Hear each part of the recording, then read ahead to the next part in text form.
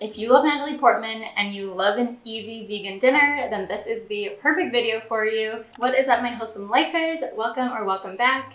We are making her favorite dinner, which is an easy chickpea stew, and it is gonna be so delicious. I'm so excited. This is my first time trying it, so we are gonna try it together. Let's see how it goes. First thing you wanna do is finely dice 2 cloves of garlic. Then chop up 1 large zucchini until just diced roughly. This should be about 2 cups of zucchini.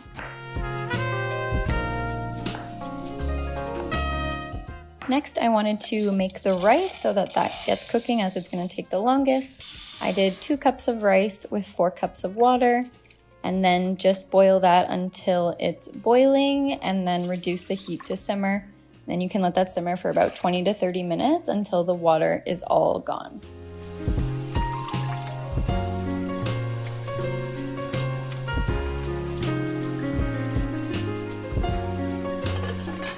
Next, you want to add a little bit of oil onto your pan. She recommends olive oil. I didn't have any, so I'm using coconut oil.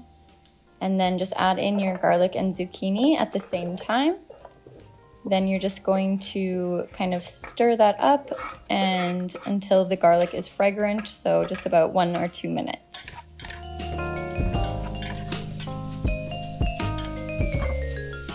Next, you're going to add in your can of whole tomatoes, your can of chickpeas that are already drained and rinsed, and then just kind of roughly chop the tomatoes with the back of a spoon so that they are in smaller pieces. Next, you're gonna add a teaspoon of salt. She recommends 2 teaspoons, but I just felt like that was a lot, so I'm just doing 1 teaspoon here. And then she's using crushed red peppers for spice. We didn't have any, so I'm just using some of my favorite hot sauce that I have.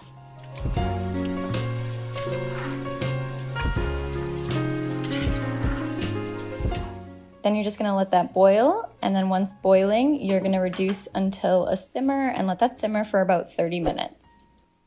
While we're waiting, make sure you're subscribed, and if you're enjoying this video so far, go ahead and like and comment below.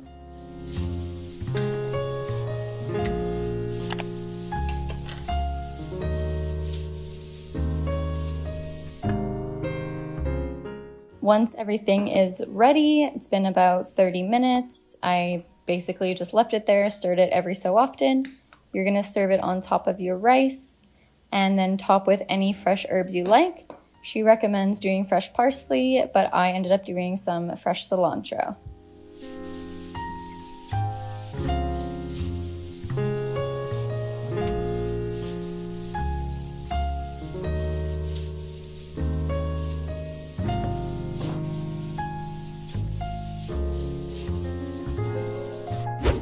All right, that was definitely super simple. It is kind of one of those like set it and forget it meals. It took about 5 minutes to put everything together, and then I just waited half an hour. I like stirred it a little bit, and now let's give it a try.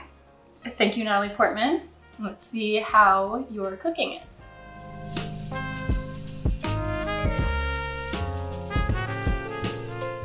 For ease of recipe, I'm gonna give this like 10 out of 10. It was super simple, super easy. And for deliciousness, I don't know, I feel like maybe it's missing, maybe I would like add a little bit more garlic or maybe a little bit of ginger or something. I feel like it's just missing something. I'm not exactly sure, but the flavor is really, really good. It almost tastes like a little bit too tomatoey. Like I would add maybe like some chili powder or something to it. I'm not sure exactly, but it is really delicious, and I'm gonna say 8 out of 10 in total. So thank you, Natalie Portman. Thank you for being vegan. Thank you for this recipe. I'm definitely gonna be adding it to my rotation of dinner meals.